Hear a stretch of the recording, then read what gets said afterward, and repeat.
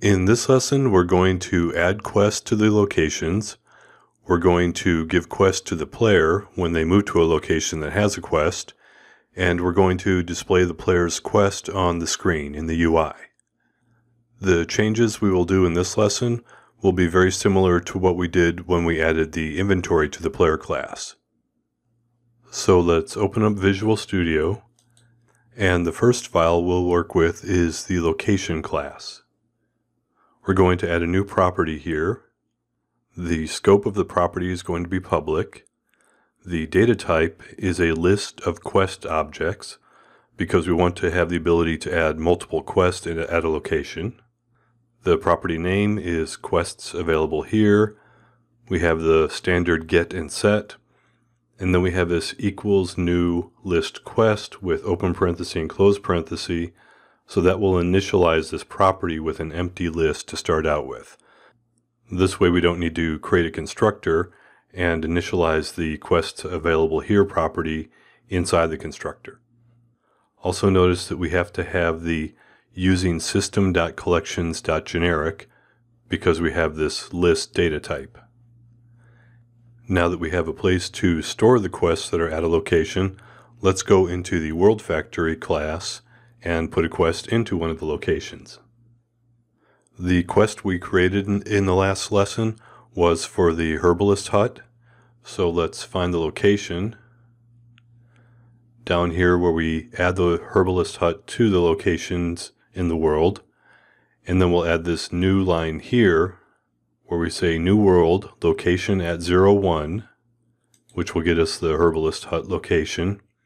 And this actually returns a location object, so we can start using properties on that object. In this case, we're going to use the .quests available here, and we're going to use .add to add the quest number 1 from the quest factory.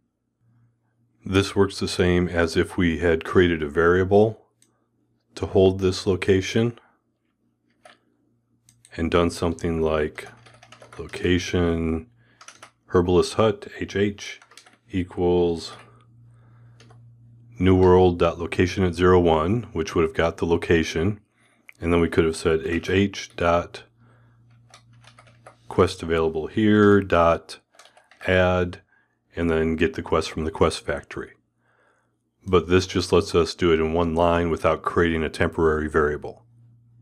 I'm going to remove those two lines, and we'll just use the one here on 48 for the code that we actually run.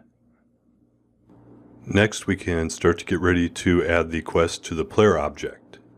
But we're going to need to create an intermediate class to hold that quest, because we not only care about the quest that the player has, but we care whether the quest is completed or not.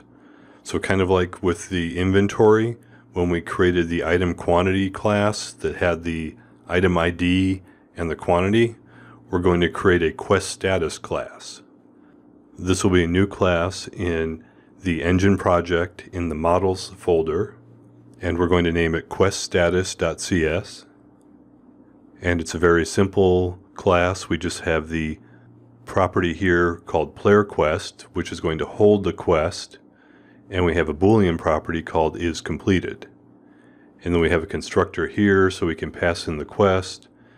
And we're not passing in the isCompleted because when we create a new quest status object, it's always going to be false. When we give the player the quest, it's not completed yet. So we can just say isCompleted equals false here, and we don't need to pass it in as a parameter. Once the player does complete the quest, then we can always just set the isCompleted property to true on the quest status object that they have in their quest list. Now we're ready to modify the player class, and we're going to add a new observable collection of quest status objects, and we'll name that property quests. And then down here in the player constructor, we'll say quest equals new observable collection quest status. So now when the player moves to a location, we'll check to see if it has any quest. Then we'll check to see if the player does not have the quest from that location yet. Any quest that the player does not have will add into this new quest property on the player object.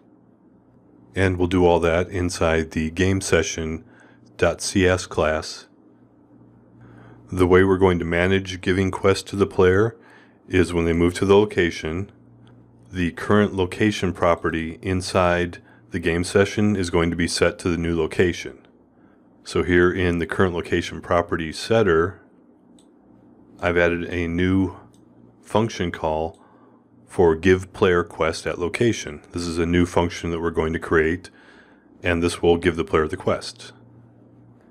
And if we scroll down to look at that function, it's going to look at each quest inside the current location's quest available here, that new property we added on the location object. Anything it finds in that list, it's going to create a quest variable, and the data type is quest. Then we're going to take that quest variable and say if the current player does not have that quest, so we're going to say look at the current player, look in their quest list property, and check to see if any of the quest status objects inside that quest property, if any of them have a player quest ID that matches the quest ID for the quest at the location we're looking at. If they don't, that's what we've got this exclamation point for the not. So if none of their quests match the same ID as the quest at the location, then we're going to add that quest to the player's quests. And we do that by creating the new quest status object with the quest at the location. This uses link, so we need to also include in the game session class this using system.link. That lets us use the any function here, which lets us compare all the objects in the quest list property. So now when the player moves to their new location and the current location property gets changed, the function runs, and any quests that are at the location that the player does not already have in their quests, we're going to give the quest to the player. Now we just need to display this on the UI. And we're going to do this just like we did with the inventory. So in the WPF UI project, we'll open up mainwindow.xaml and scroll down until we find the tab control where we created the tab item for inventory. And we're going to create a new tab item that's inside the tab control. So you see here's our opening tag for tab control, and here's our closing tab control tag. And this new tab item, the header is going to say quests. The data grid's item source for all the rows is going to be the current player and the quest property. And the two columns we're going to display are the name, and that's going to be the player quest.name, and one called done, and that's the is completed. The binding for the name might look a little strange because we're binding to a property of an object, but the way this works is the current player is within the game session, that's a property, and its data type is player. The player object has a property called quests, which is a list of the new quest status objects that we just created. The quest status object has a property player quest, and its data type is quest. And if we go and look at the quest class, it has a property name. So we're binding to the player quest property on the quest object, and we're displaying the name of the player quest object. Now that we have all the pieces in place, let's run the game. And if we look down in the tab control in the lower left corner, we see we have the inventory tab item and we have the new quest one that we just added. we don't have any quests for the player yet. But if we move north, since we moved to the Herbalist Hut location and it had a quest, and the player did not already have the quest, then the new function in the game session class gave the quest to the player.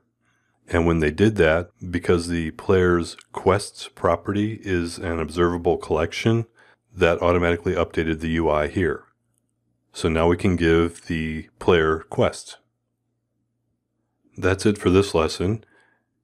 If you have any questions, I'll have a link to the support page in the description, which will also have the source code. You can leave a question on the support page or below the video, and I'll answer it as soon as possible.